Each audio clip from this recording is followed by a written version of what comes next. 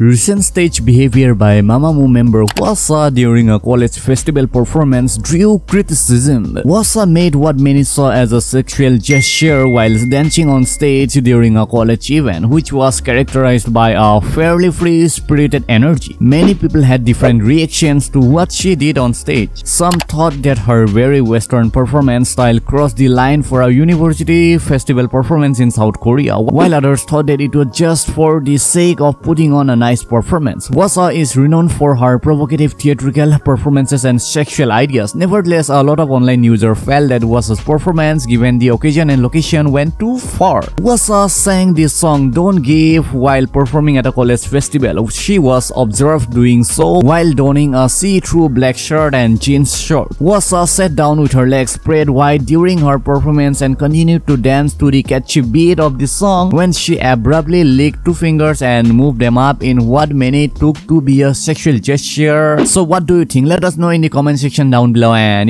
I will get back to you with a response. So guys, that's all for today. I hope you enjoyed this video. Do give a thumbs up to this video. Also subscribe to the channel. Hit the notification bell because this really makes me motivated to make new videos for you. So if you want to know what happened with Lee Jong-suk during his fan meet, then do watch this video right now.